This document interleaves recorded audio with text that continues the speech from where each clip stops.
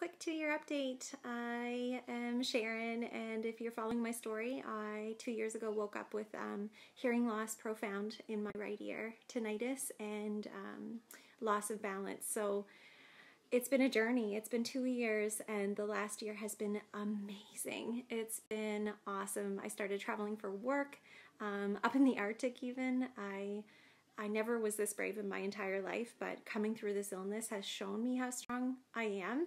And I feel like if you can do this, you can do everything. You can take 26 flights in a year by yourself. You can be up with the polar bears and survive and live to tell the story.